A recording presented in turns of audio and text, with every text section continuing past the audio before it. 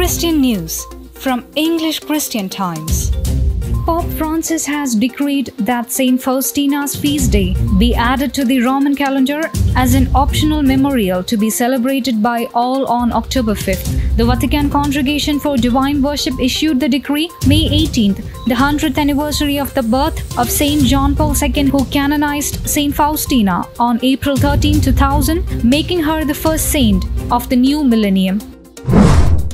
Pope Francis merges Alaskan dioceses to create Archdiocese of Anchorage, June. Pope Francis merged two dioceses in Alaska Tuesday, creating the new Archdiocese of Anchorage, June, which will cover a territory larger than Montana. The Pope appointed Bishop Andrew E. Bellisario as the Metropolitan Archbishop of the newly formed Archdiocese in southern Alaska.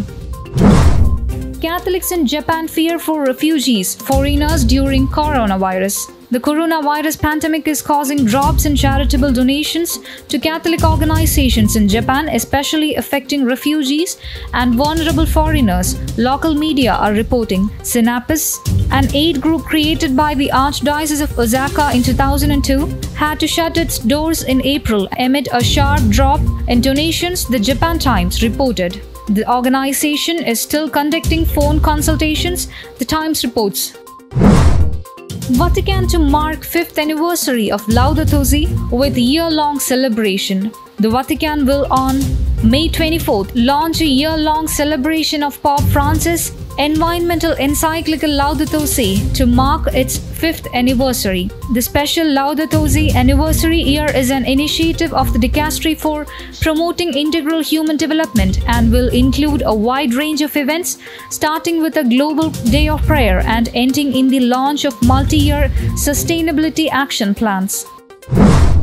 European Union Court rules against Hungary's detection of asylum seekers, including Christians. The European Court of Justice ruled Thursday that Budapest was obliged to reconsider asylum applications. The court stressed that Hungarian authorities circumvented European Union law by holding migrants seeking refuge in unlawful prison-like conditions, charges denied by the government. Contributions from the Catholic Church to ethical reflections in the digital era. The Catholic Church is challenged by the scientific and technological innovation but can help to integrate multiple voices in ongoing dialogue regarding artificial intelligence and machine ethics.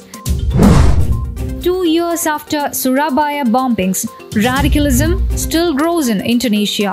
On 13th May 2018, 3 churches in Surabaya, Indonesia were targeted by suicide bombers comprising a radicalized family of 6. The attacks killed 13 and wounded 41. These are the first suicide bombings involving women and young children in Indonesia, demonstrating a new modus operandi. After 2 years, the question still lingers: why is it so easy to lure women and even children to become bombers? The government authorities, community and religious organizations agree that radicalization is the driver behind their actions.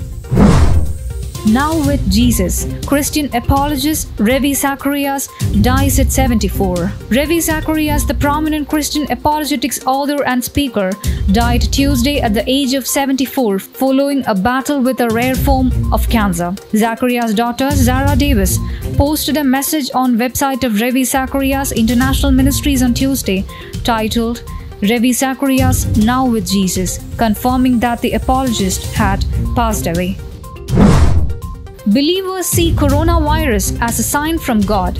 Study. More than 60% of American believers of all faiths feel that the novel coronavirus pandemic is a sign that God is telling humanity to change how it is living, according to a new study. 31% of Americans who believe in God feel strongly that the virus is a sign of God telling humanity to change, according to the study by the University of Chicago Divinity School and the Association Press NORC Center for Public Affairs Research.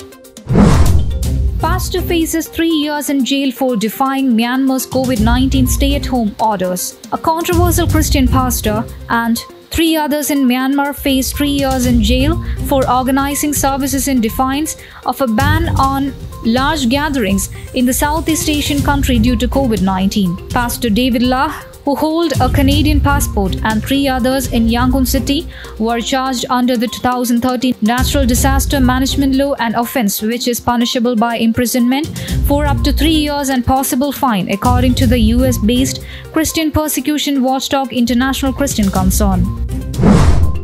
The good God does not need years to accomplish His work of love in a soul.